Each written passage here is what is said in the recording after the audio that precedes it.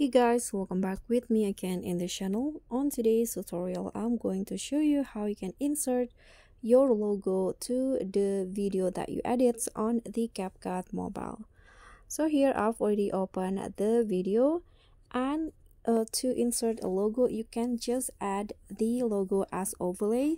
So here click on the overlay and add overlay, then select your logos. So here I'm going to just add the logo. For example, I'm going to add this logos right here. Click on add.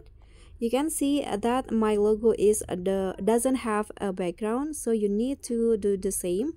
You need to make it as a PNG, then just put it on CapCut like this, resize it as you like, and put it at the position that you want. For example, I want to put it on the left corner, and I want to make it for the entire clip, so just drag it like this, and that's it. The logo will always be there on the video. So that's all from me. Thank you so much for watching. Don't forget to like, comment, and subscribe. Also click on thanks. Bye.